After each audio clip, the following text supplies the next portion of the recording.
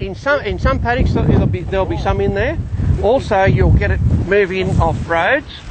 And another way too that you'll get it is moving animals around. You know, they'll transfer seed, and often you'll once you start looking for and being aware of some of these perennial plants, you'll find there's more in there than you think.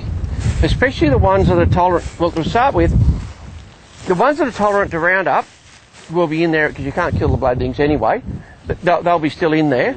So what we're talking about is building a grassland off those species that are left. Not putting these in, but using the ones that have remained from the cropping program, using those to build it off. Now, okay, to start with, it's not a wonderful grassland.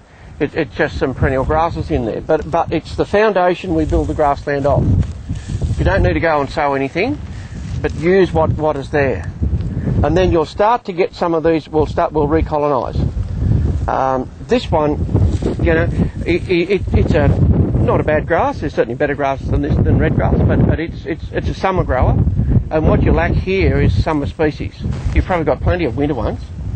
So I guess I'd assume that your worst grazing period it would be summer and autumn. Would that be right? It's the latest time. Yep, and that's because we don't. There's not enough of these types of species. Those summer ones. You can sow the introduced versions of those. Things like Premier Digit and Bambatsi and Green Panic are all actually African seed form species. Yep. So you can buy that seed. If you can't do it naturally, you can sow and and then you can crop into those species as well. Like pasture crop into them. We're not talking about, certainly once you get those grasses in there, it doesn't stop you from growing crops. In fact, it'll make your crops and soils better. We're not saying, well, we don't have to think that because there's a pasture there I can't crop it. You can have a pasture and crop it as well. The two can be intertwined, basically. You still use fertiliser? Oh yeah, whatever that crop needs. But you can now you know, in relation to soil health, what you can do, buffer whatever fertilisers you'd use with humates, or you can start moving towards some of those soil friendlier ones like guano and those. Anyway, there's quite a lot of good organic type fertilisers out there now. Standard fertiliser doesn't affect the growth of. Not as much as people tell you. No. You could sell them the fertilizer like the conventional fertilizer. You tout how great it was. Yeah. Of course you would. Yeah. But no, it doesn't affect these grasses. You could use 100 kilos of DAP on those, won't hurt them at all. No. In fact, they'll grow. Native grasses don't respond that much to phosphorus, but they do like nitrogen. So they will respond to the nitrogen that's in the DAP. They can tolerate quite low levels of phosphorus. They can access the reserve. Yes, and they do. That's what they do. I'll show you some slides tonight on what happens when we start getting perennial plants growing and how you can build soil. The soil at home now is now a foot deep. Through the fence on my brother's place, who's still farming conventionally, it's 4 inches. Yeah. That's what's here, 4 inches. Yep.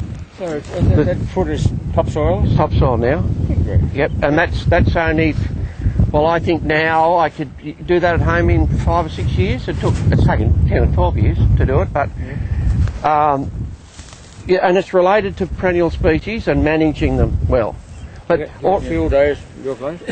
Oh well, the group, the Benalla mob, they came up there last year to my place. You know, the ones, and they'll do it again this year too.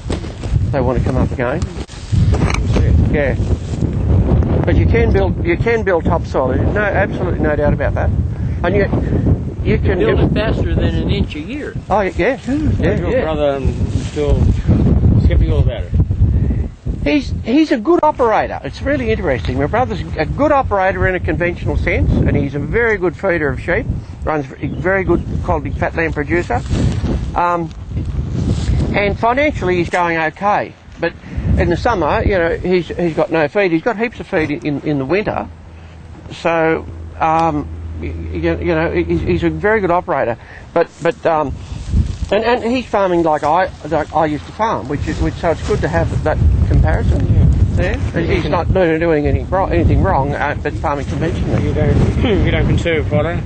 No. Oh, no, it's not quite true. We do.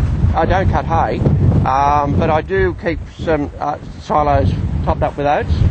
But I rarely feed sheep in dry times. You certainly wouldn't drought feed. Well, I mean, if it got to that stage, I would definitely start reducing stock rather than drought feed. But that's another story.